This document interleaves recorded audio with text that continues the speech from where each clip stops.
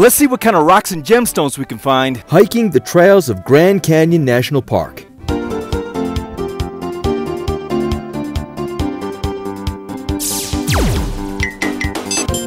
Pretty cool.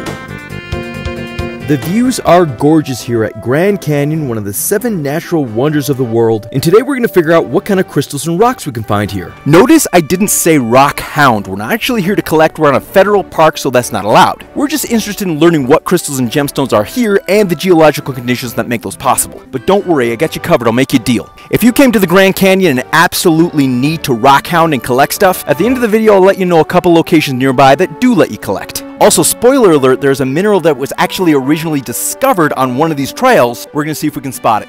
We call this catch and release rock hounding, by the way, and I've done a little research to narrow it down to the best places to find gems. We're going to explore 3 trails on the South Rim. The first one is the South Kaobab Trail. We're going down about 2-3 miles here.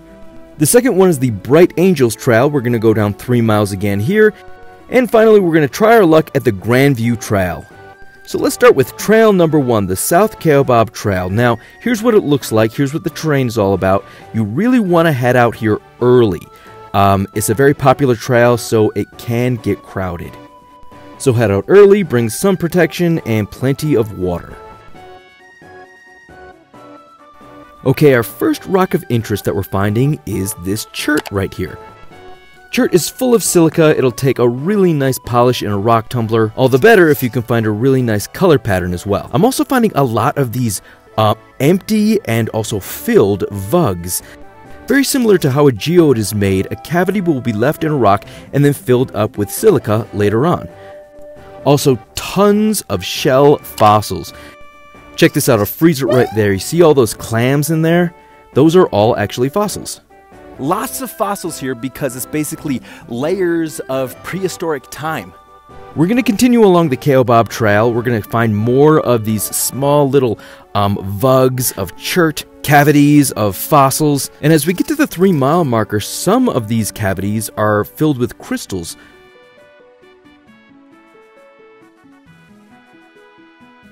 And I'll show you in the distance, way out there, that is our end point. It's called Ooh-Ah Point.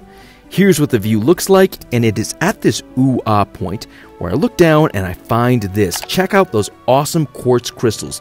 More and more crystals the further you go. We found our first crystals. Yeah, this is a nice one. Check that out. This is some really nice fully formed points in there, some nice quartz. And this is what happens when those cavities in the rock don't fully fill up with silica. We're left with these clusters of quartz crystals. Alright, so that was trail number 1, on to trail number 2.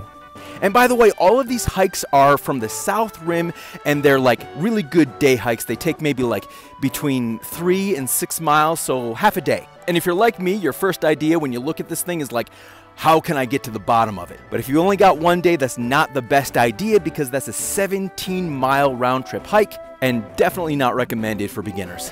Or me for that matter. I don't really consider myself like some pro hiker. 6 miles, 8 miles with 4,000 feet of elevation, that's enough for me. Good exercise and great views. Okay, on to our next hike. This is Bright Angel Trail. This is kind of like the flagship trail, the popular one that everybody does. And as we start off the trail, we're already running into some interesting wildlife right here. The reason why I think this trail is so popular is because there's so many opportunities to turn back. There's like a 1.5-mile marker, a 3-mile marker. We're going down to the 3-mile marker today. So we're finding some interesting calcite crystals here, some calcite veining through the host rock, some white chert as well, kind of the same stuff we were finding on the other trail. But at about the 2-mile marker, I look down and I find this, sky blue chert. Check this out, all of this rock is a very light sky blue. Now me personally, I am always looking for blue rocks. I get excited, I love anything blue. I even found this huge nodule of it right here. Check that out. That's like, if you cut that open, that's probably a geode right there. But if you take a look at this stuff, it's not like a fully formed agate. It's not transparent. It's very opaque, very cloudy.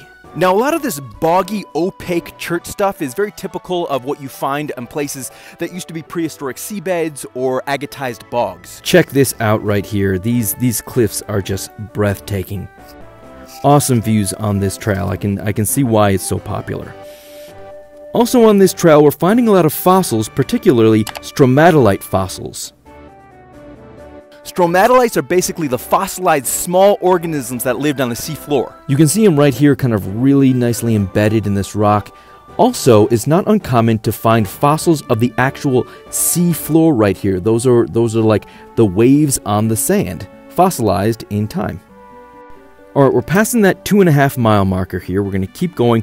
We're finding less of that blue chert here, but at the 3 mile mark, I look down and I find what I think might be red jasper. Check this out. This is so cool. Finally, a rock that I'm like really familiar with. I'll zoom in so you can get a good look. Check this out. Okay, so this is cool. This is our first sign of jasper, but I'm not quite sure it is jasper. Jasper doesn't really cleave this way. It kind of looks like opal or even petrified wood. I don't know. What do you think this is? So, okay, I'm going to zoom in and I'm just going to freeze right here. Check that out. Now, it's got the color of jasper, but check out the way that it cleaves. It kind of reminds me of either common opal.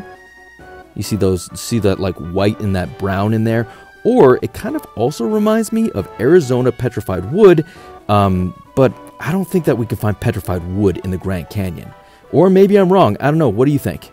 I mean, it does very closely resemble the petrified wood from Petrified Wood National Forest, just northwest of this location. And here I found almost like a nodule of this stuff. Almost like a cross-section of a limb cast right here. I don't know, I've got my thoughts. Let me know what yours are in the comments. Okay, time to hike back up. And by the way, this hike up is no joke. Okay, on to our next hike. The Grandview Trail. Now, it does start out like all the other ones, but it does level off and get a little bit more green. And by the way, this trail is home to a mineral called Grandviewite. Grandviewite was actually discovered here at the Grandview mine on this trail. It has since been found in other locations around the world, but is named after this trail. How cool is that? This is what it looks like. It's this blue crystal that, of course, is associated with copper. Copper mines, azurite, chrysocolla, malachite, that's like what Arizona is known for. Wouldn't it be cool if we could find this stuff? Okay, so let's look around, let's hike. We're going to look around for large piles of rock that might contain this stuff right here, copper ore, chrysocolla, anything green, anything turquoise, and anything that could have been a mine. I like what I'm seeing here. Unfortunately, since this is a national park, most of the mines are covered up and blocked off, so I don't think we're going to find it today. I mean, it would have been even cooler if we found some, but what are you going to do? So those are the crystals and gemstones that I was able to find at the Grand Canyon National Park. If you can find more, or if there were any ones that I missed, let me know. Alright, so one more time, can you collect this stuff? No, but I did promise I'd tell you about some other places nearby. Just south of the park, check out Vail, Arizona for petrified wood, and even further south, check out Obsidian Tank for obsidian. Rocks, crystals, and gemstones of the Grand Canyon. Pretty cool.